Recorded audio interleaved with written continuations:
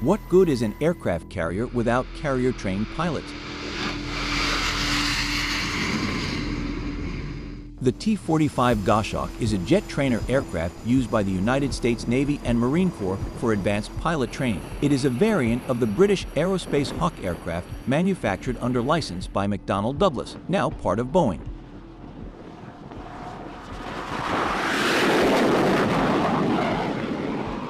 The United States Navy and Marine Corps trainer since 1991 is the T-45 Goshawk, a carrier-capable variant of the popular 1970s British Hawk trainer. It's a small subsonic jet with 2 seats and a single engine.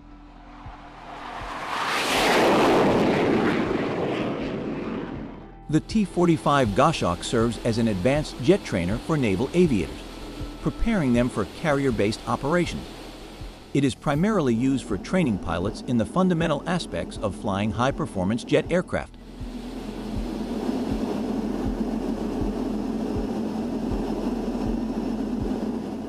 The T-45 Goshawk is a tandem-seat, single-engine, carrier-capable aircraft. It features a low-wing monoplane design and a retractable tricycle landing gear, which can be adjusted to simulate the deck angle of an aircraft carrier during training.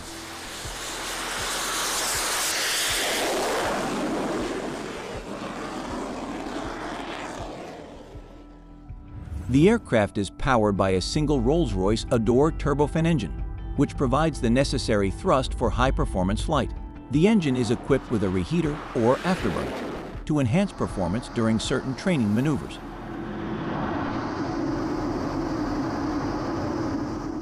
The T-45 Goshawk incorporates a modern avionics suite, including a digital head-up display, multifunction displays, and an integrated mission computer.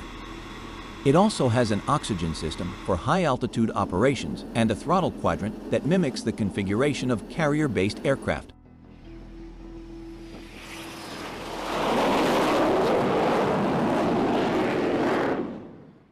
The T-45 Goshawk has a maximum speed of approximately Mach 1.2 or 1,450 kilometers per hour and a service ceiling of around 12,800 meters. It has a range of approximately 1,300 kilometers with external fuel tanks.